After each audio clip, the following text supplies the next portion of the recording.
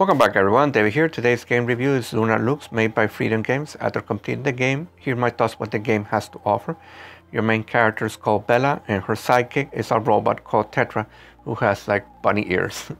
They protect people from alien attacks. This entire game story revolves on these aliens called mercs that are attacking the planet and these people.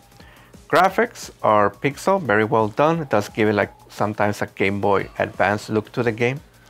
Combat here is normal RPG. You select a skill you want to use to attack or add shields to protect yourself. Every attack here has a cost of MP. There are no normal attacks. Each skill has different costs of MP. Then you will select, after you select the attack, you will select one random perk. It can be to increase damage, take no damage for one turn, stun the enemy for one turn, etc. The enemy will have one attack. For most part, you can use shields to block the damage, but you gotta time it really well.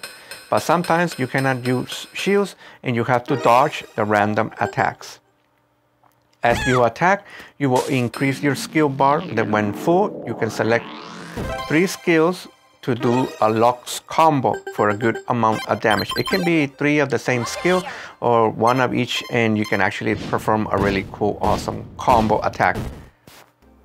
As you travel, you will find items on the ground, HP, shield, skill upgrades, as well as money. There are 2 mostly types that will use the currency here in this game, bytes and astrotech. These can be used to trade with store sellers or merchants found as you explore for skills, items, or ships parts that mostly is cosmetic.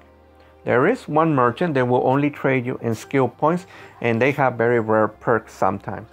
There are various side quests to do here for a good amount of pocket change, sometimes, or a skill as a reward. If you see an NPC with a green hexagon, they have a side quest for you to do.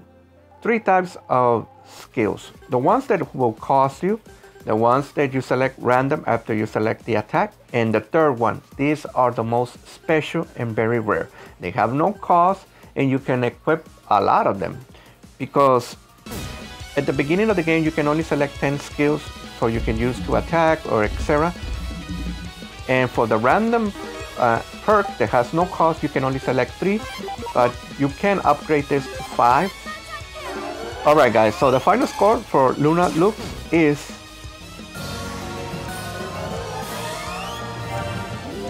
Congratulations. the fights here can take up to 3 to 5 to 10 minutes sometimes. This is normal for RPG games because the first 70% of the game you will do less damage on your first playthrough till you figure out what skills are worth upgrading and what merchants will sell you the really rare special skills that you really need so you can buff your damage a lot.